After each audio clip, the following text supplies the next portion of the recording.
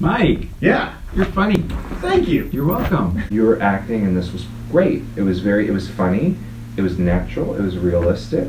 You have the perfect read for like commercial stuff because they want that very natural and casual and approachable. You know, it sounds polished. Conversational. Yeah, it's conversational but polished. You know. Sit down, you're good.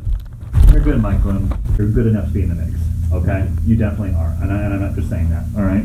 Because you're an interesting face, and you can act, you can speak.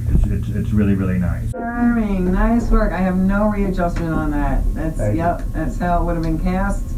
And yeah, nice. Durang's timing is tough and you nailed it. His specificity and his rhythms and his tones, you nailed. That's a really good commercial read. You can obviously act. A nice job with the monologue towards the end, just having all of that and not being too over the top with it or over rehearsed or anything like that. Just felt like, you know, a conversation for sure. Really nice. What I liked about that, it was unpushed.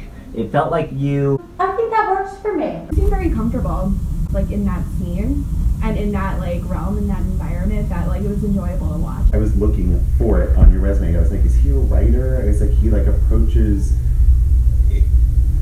Your timing was great.